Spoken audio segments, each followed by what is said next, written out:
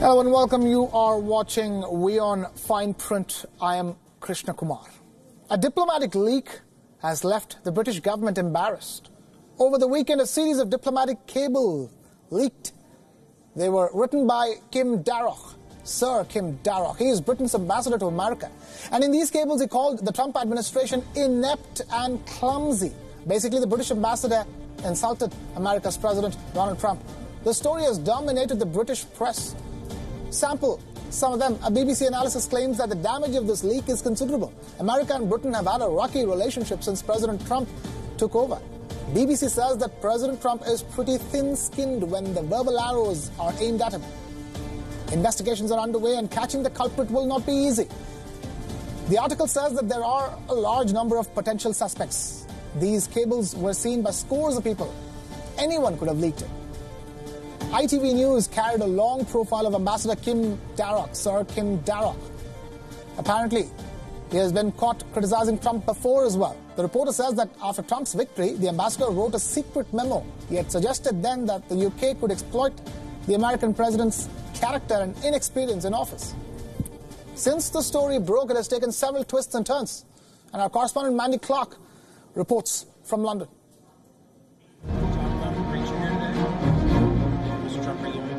The damage is done. British Ambassador Sir Kim Darroch's assessment of the Trump administration was hardly flattering. His notes about the Trump White House during the period 2017 to now have strained US-UK relations. He wrote, "We don't really believe this administration is going to become substantially more normal, less dysfunctional, less unpredictable, less faction-driven, less diplomatically clumsy and inept," unquote. But the assessment was in a secret cable he sent to his bosses back in England. They were never meant to be shared in public. They are diplomatic telegrams meant for official conversations. Britain's Foreign Office has now begun investigations into the leaked memos of their ambassador. In an attempt at damage control, British Foreign Secretary Jeremy Hunt said he did not agree with all of Kim Darroch's comments. It's a personal view. And there'll be many people in this building who don't agree with that view. And indeed, I don't agree with some of the views that we saw in those letters. I've said I think that the US administration is highly effective and we have the warmest of relationships and a partnership based on standing up for shared values. British Trade Secretary Liam Fox defended their ambassador and said whoever released the emails had maliciously undermined the US-UK defense and security relationship. But US President Donald Trump is angry. We've had our little ins and outs with a couple of countries, and I would say that the UK and the ambassador has not served the UK well. I can tell you that. We're not big fans of that man, and he has not served the UK well. Darroch was appointed to his role in Washington several months before Mr. Trump entered the White House and shocked everyone. In all likelihood, the next British Prime Minister will be under pressure to find a replacement to smooth over relations with the United States. With Mandy Clark in London, Bureau Report, WION, World is One.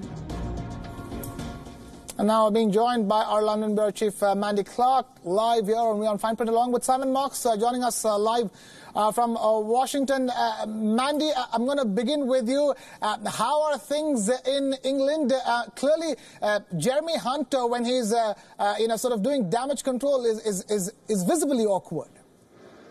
It is. It's incredibly awkward for this to be released. It's a concern for the British Foreign Office because the point of these cables is that the ambassador feels that they can tell the unvarnished truth as they see it. Now, of course, his bosses in London may feel differently, but without that freedom to speak clearly and effectively to express their concerns, it's a worry that this will really stymie what ambassadors do, which is tell their view from essentially the ground.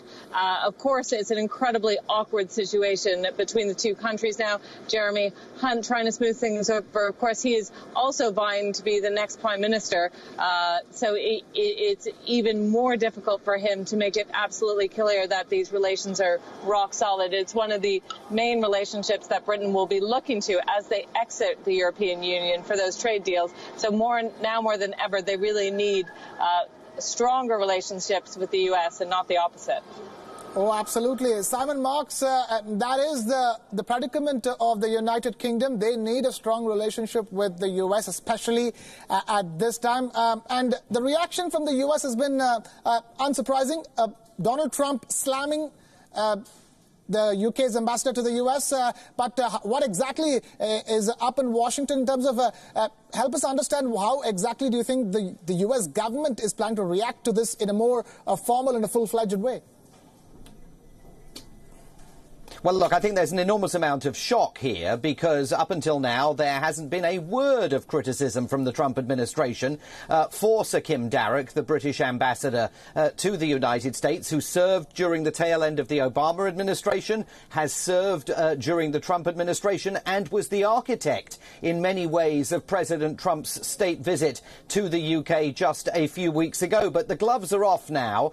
We've all seen the memos that traditionally we would never have seen because, as Mandy was saying, ambassadors need to know that they've got the ability to reflect the opinions that they and their staffs have reached in diplomatic language that doesn't go public and that is privately held and passed on to their political masters back at home. But we've also now seen President Trump, as you heard there, engaged in a very undiplomatic character assassination of Sir Kim Darroch. So at this point, how on earth Sir Kim continues to serve here in Washington? He was due to be leaving next January, but that's a very long time to wait, especially given the political transition that is underway in London. Whether Boris Johnson or Jeremy Hunt become Prime Minister of the UK, the trade issue is going to be absolutely right on the front burner in terms of the relationship between the US and the UK,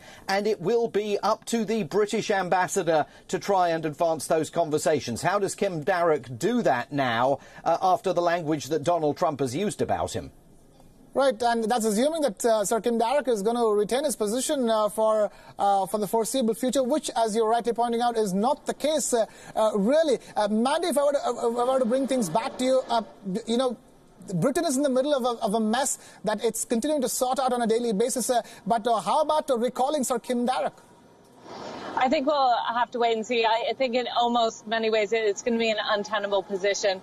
Naturally, it might naturally just come when that new prime minister takes over, whether it is Boris Johnson or Jeremy Hunt. I think that will just be a natural change of guard where we will see that a shift in the ambassador. It would be very difficult to see how he could stay on at this very critical juncture with Brexit and those trade negotiations taking top seat here in Britain. So we'll have to wait and see. But in all likelihood, we can expect it with the change of Prime Minister. All right, then.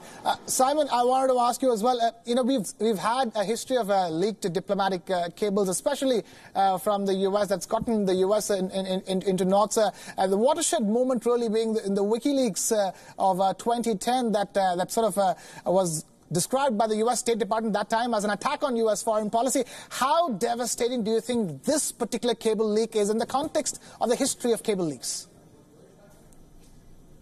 Well, I think substantially less devastating than, for example, the WikiLeaks dump, because that was such a substantial document dump compared to the relatively limited nature of this leak. But look, it's not the leak in and of itself that is so extraordinary. It's that the views of Sir Kim Darroch are broadly reflected throughout Washington, D.C. He's not saying anything incredibly controversial in those cables. If you took a look in the private diplomatic bags of many ambassadors to Washington, you'd probably find them reflecting very similar views back to their capitals. But the question is, politically, what may have taken place here? Was this an attempt by supporters of Brexit back in the UK to derail the idea of a pro-EU voice, Sir Mark Sedwill, the Cabinet Secretary in Britain, from becoming the next ambassador to the United States? Do the Remain main